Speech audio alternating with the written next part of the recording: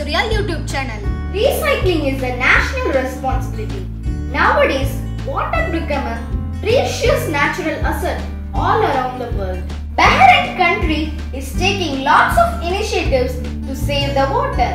One of those is recycling the sewage water. Today we will see the process and functioning of sewage treatment plant, that is STP in Bahrain. This plant is constructed and maintained by Metito, the international reputed firm, who have constructed various types of STP across the world. Up to 1000 liters of sewage water can be treated per day in this plant. Let us see the wonder of process and functioning to treat the sewage water. Firstly, the process is divided into 4 parts. Initial processing, treatment of sewage water, post-treatment lab test, usage of treated water and sewage waste. Stage 1. Initial process.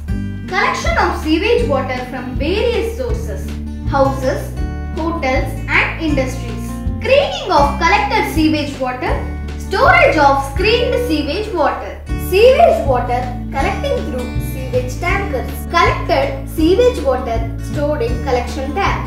Sewage water lifts and pumps by submersible pump to screening area. 3 types of screening happens.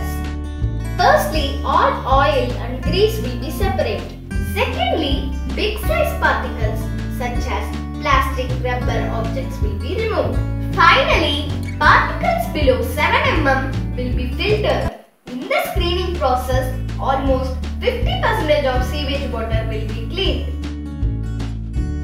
All the filtered materials will be sending through these pipes and collected in bins.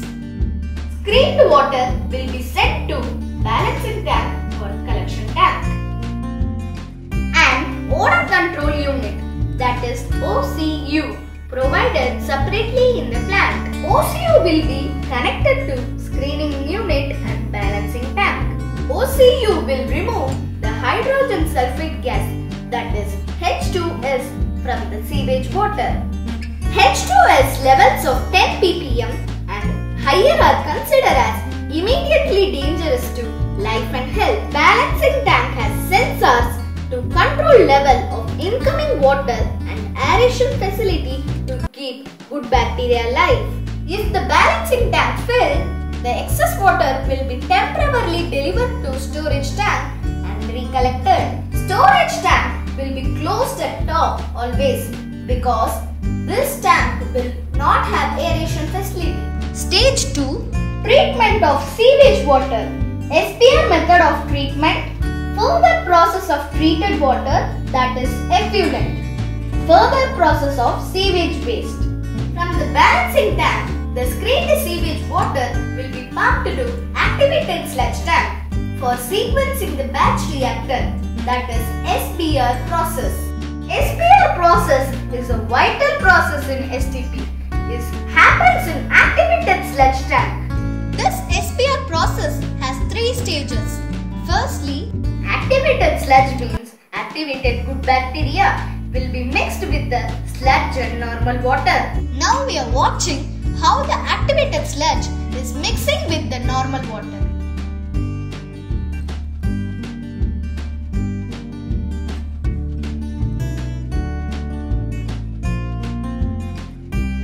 After this process, screened sewage water will be pumped from balancing tank to this activated sludge.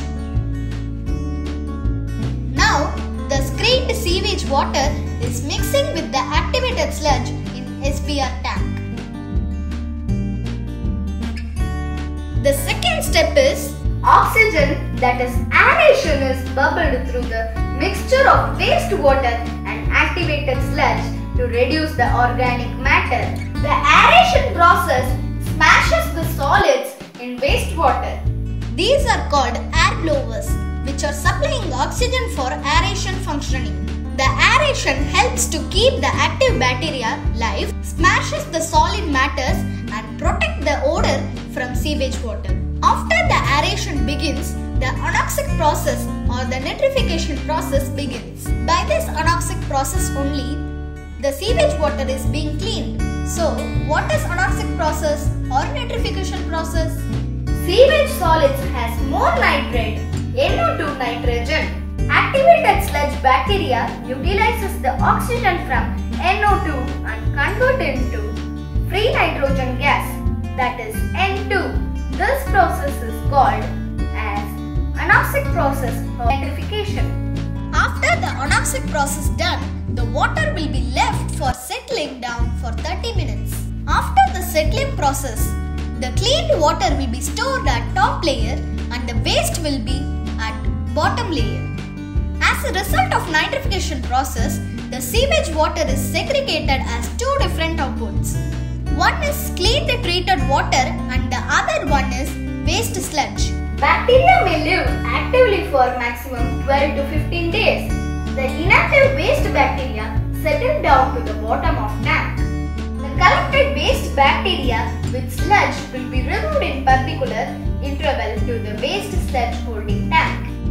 The anoxic process provides two outputs are cleaned treated sewage water and waste sewage sludge. Both the outputs have different further treatments and process to use it for various purposes. Output 1.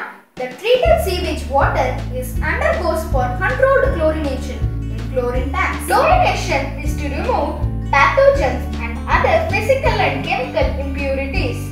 Chlorinated water will be filtered by multimedia filters, that is MMF, to remove all suspended solids. Waste of MMF is sent to the lifting station after backwash done.